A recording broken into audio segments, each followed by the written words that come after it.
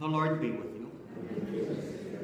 A reading from the Holy Gospel according to Matthew.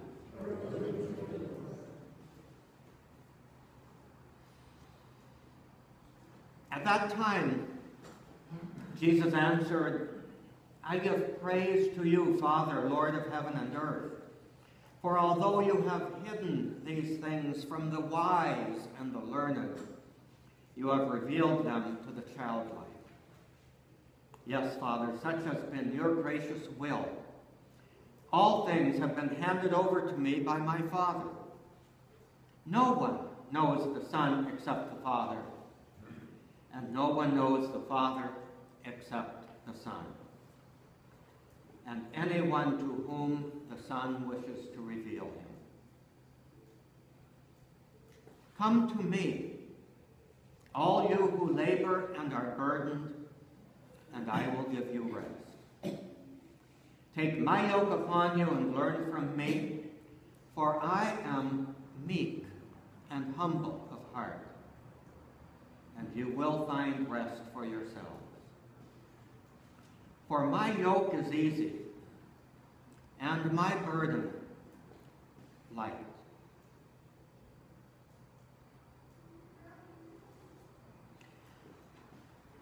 The Gospel of the Lord.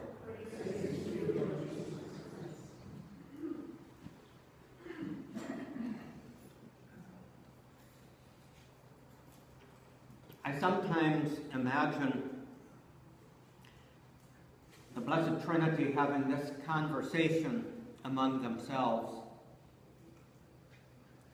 What would it be like if there were one person down there on earth who completely, wholeheartedly, unflinchingly, courageously,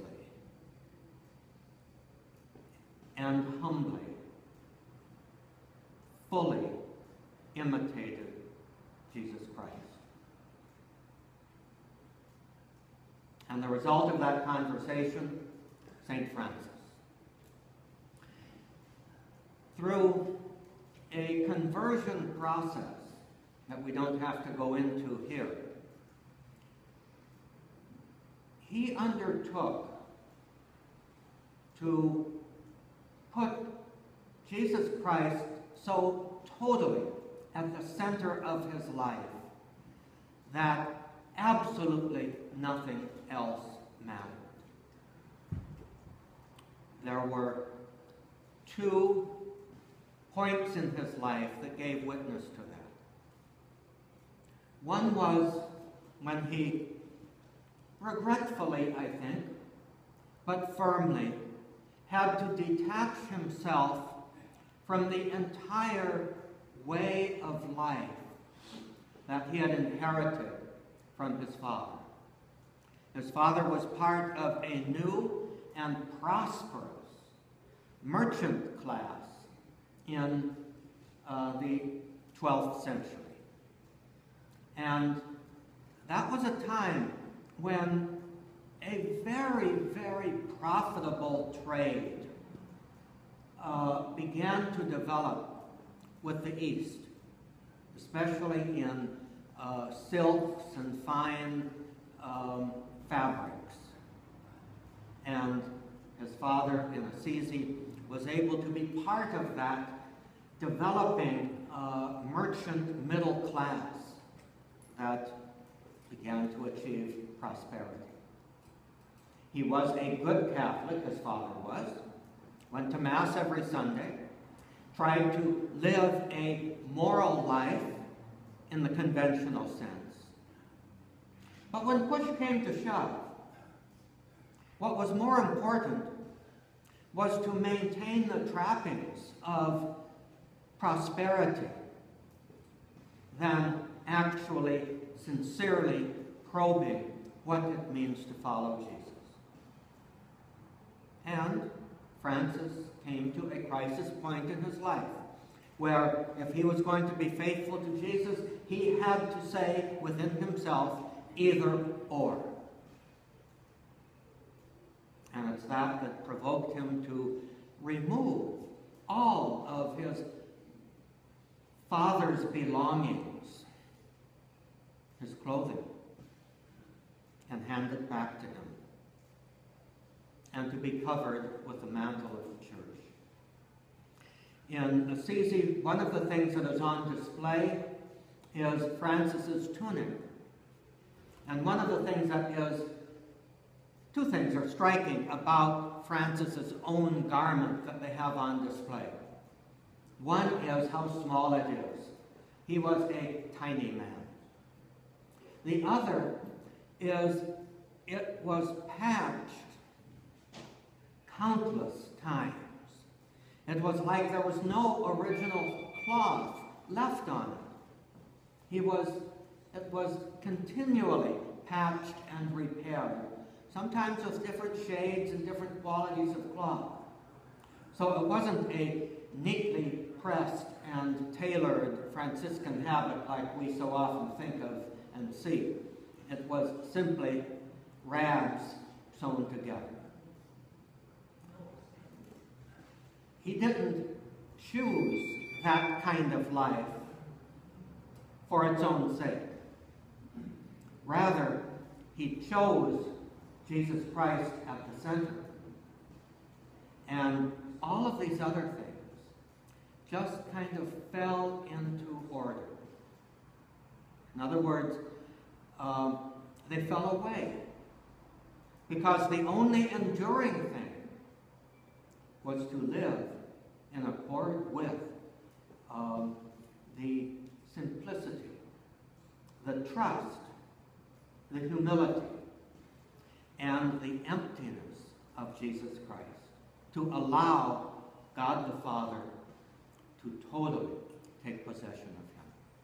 The second thing that was very much a sign and a turning point for St. Francis was even after he had decided to follow Christ, he had this aversion to the people who were cast aside, living in a little isolated, quarantined colony down in the valley, the lepers. And he would, if he saw one, he would go the other way. Until he decided he needed to face his own barriers, his own aversions. And when he saw a leper, he not only gave him some alms, but he embraced him and kissed him and called him brother. And it's also interesting that the first place where his group of brothers lived, those who were seeking to adopt his way of life, was right next to that leper colony. It's rather wonderful to see it down in the valley near Assisi. You can see the town of Assisi up on the hill, and here is this small chapel where the leper colony stood, and the original lodging of the brothers was right next to it. So he embraced the things that he had difficulty with as God's way of drawing him and others to himself. If you can't see Jesus in the least of his brothers and sisters, you can't find him here. After possibly St. Paul, although I kind of doubt it, Francis was the first known stigmatist who received in his hands and his feet the wounds of Christ. They weren't given at the beginning. They were very close to the end of his life.